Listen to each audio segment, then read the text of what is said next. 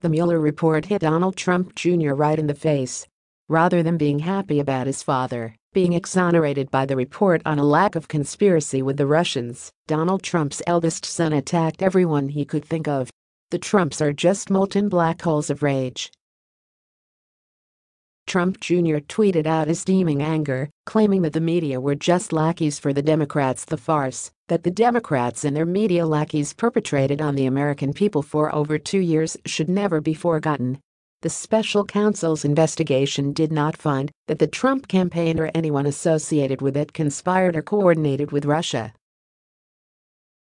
The president gave the press a brief statement, but for some reason, Trump Jr. thought the world would be interested in his own statement. That was an odd premise, and his message was one filled with bitterness. He tweeted my statement. He even wanted to repossess the journalists' Pulitzer Prizes. They should convert those Pulitzers to number fact news awards. How do you win a reporting award for reporting fake news? There should be a recall. Those Pulitzers were earned like Liz Warren's tenure. This is the president's number one son's entire statement below. He claimed that he and some others that he knows only have some minds. After 2 years of non-stop conspiracy theories from CNN, MSNBC, BuzzFeed and the rest of the mainstream media, as well as daily lies and smears coming from Democrats in Washington, the Mueller report proves what those of us with some minds have known all along: there was zero collusion with Russia. Then, Don Jr. continued, calling the Democrats filled with sick and twisted conspiracy theories.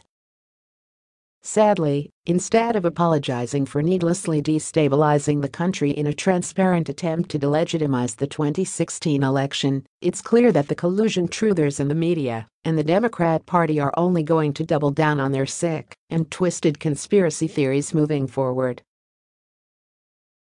Finally, the first son appeared to confuse honest journalists with those who fawned over his dad and told him everything he wanted to hear rather.